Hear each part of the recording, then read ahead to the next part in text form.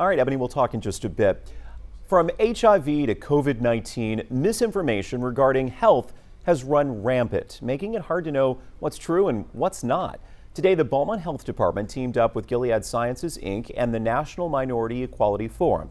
They hosted a conversation. Top healthcare professionals from coast to coast came here to Southeast Texas to educate our community, 6 regions, and 76 federal tribes on some of the common misconceptions, like vaccines causing infertility.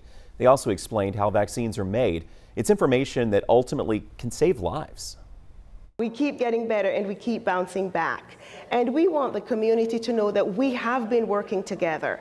Maybe they see just one face, but that one face represents a lot of people, a lot of resources, a lot of communication in getting what they need. If you'd like to learn more about the information presented at today's event, head to our website, 12newsnow.com. And straight ahead here